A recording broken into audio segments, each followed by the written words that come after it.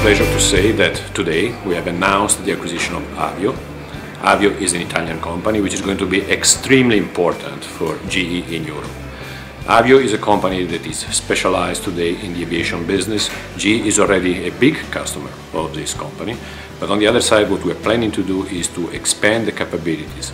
Remember a little bit what we did with Nuovo Pignone, for instance. In 1993 we acquired Nuovo Pignone, and out of a company that was very limited in the product range and very limited in the geographic scope, we have extended it and we have created a reality which is $17 billion big, and it covers the whole world with 33,000 employees.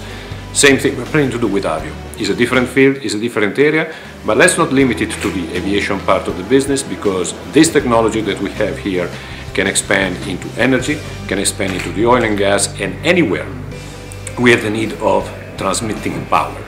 So it's important for us, it's definitely important for Italy because it's going to make our presence in Italy much bigger, but it is also very important for Europe.